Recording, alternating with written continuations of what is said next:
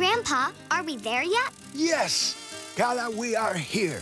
St. Petersburg, Florida, home to the Dali Museum. Dali? Who's Dali? Salvador Dalí, the great Spanish artist famous for creating brilliantly, unusual, and amazingly creative art. What does his art look like? Hand-painted dreams. He's most famous for creating surreal art.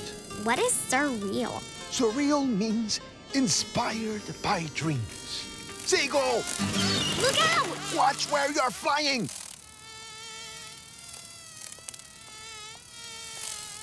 Grandpa, is this a no-fly zone? No. Dali loved flies. In fact, I knew Dali well. I was featured in his paintings. You're famous? Vamos, I'll show you what all the buzz is about. There he is! The genius himself. Dali has an awesome mustache, just like you. He was a great artist, inspired by dreams, science, and even math. I once had a dream about fractions. It was not a pretty picture. Oh, Gala, when Dali learns something new about science or math, he will see it as a picture in his head. It's a spiral. I love spirals. And so did Dali. Follow me!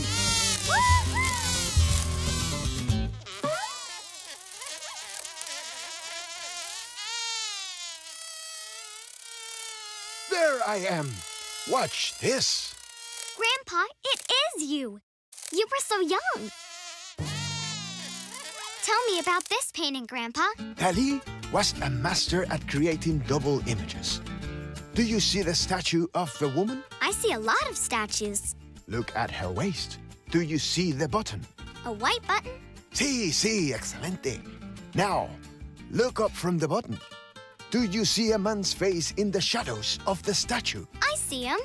The man is a Spanish bullfighter, a toreador. The white and green fabric become his tie and shirt, and over here, the red fabric become his cape. It does look like a dream. Is this surreal? Parts of this painting are surreal, but Dali also used other styles in this painting: abstract, up, and cubism. So many kinds of art. Did he always paint like this? Everyone has to start somewhere. Let's look at one of Dali's first paintings. This is Dali's self-portrait. Is that Dali? Yes! He painted this when he was 14 years old. Even at such a young age, he was able to capture the light reflecting off the Mediterranean Sea. But how did he see himself? Did he use a mirror? Eres muy inteligente, mi niña. He used 3 mirrors to reflect this point of view using math and optics. Show me more, Grandpa.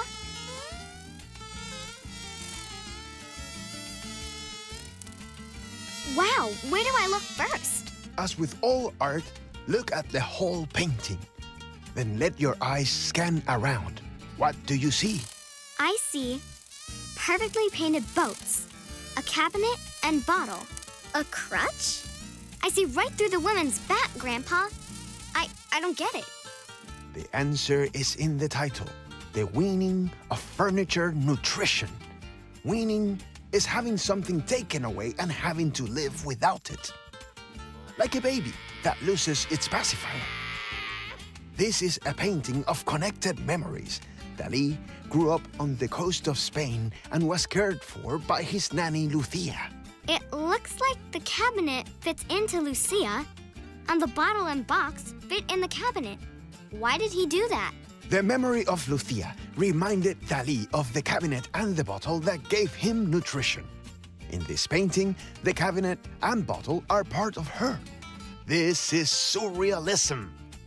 What makes it surreal? Techniques like dislocation, transformation, and juxtaposition. What are you talking about? Dislocation is placing objects where they don't belong. Like a cabinet on the beach. That's different. Transformation is turning something familiar into something unusual. Like a lady with a hole in her back. Like that's normal. Juxtaposition is putting things together that don't normally go together. Like the crutch holding up Lucia. It's like his art is a puzzle you have to figure out. Exactamente, mi niña. Now you are thinking. And that is exactly what Dali wanted. Is it a hurricane? It looks like everything is flying around. Not everything. Do you remember what I said inspired Dali? Science, math, and dreams. Bueno. Dali loved the idea of atoms. Atoms are tiny bits of matter that make up everything in the universe. Dali found it amazing that atoms are always in motion, but we can't see them moving. So in this still life painting, he captured what we can only imagine. This was his way of visualizing math and science. If you look closely, some things are in motion and some are not. Grandpa, Dali was some kind of brainiac. He also used math to create balance and harmony. Have you ever used a ruler to measure and find the center of a sheet of paper? Duh, Grandpa. Then you used math to make your art. Dali wanted his art to make you think, wonder, ask questions. Woohoo! My brain is doing cartwheels. He must have painted this on a hot day. The clocks are melting. On a warm evening, Dali saw cheese melting off the edge of a plate, and he thought, what if our clocks melted like cheese? The melting clock is a symbol that means time melts like a dream. Tell me more. The cheese was delicious, delicioso.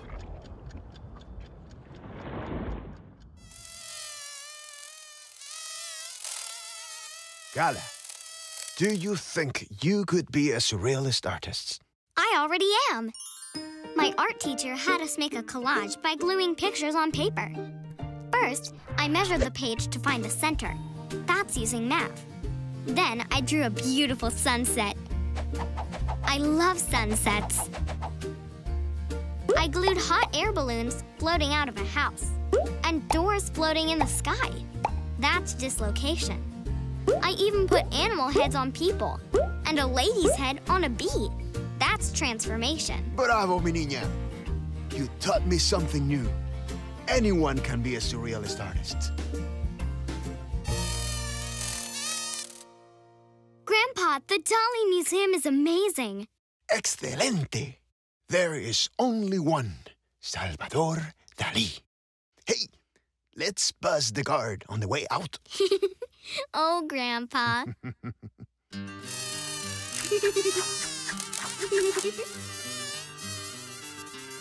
Goodbye, old friend. Hasta pronto, amigo.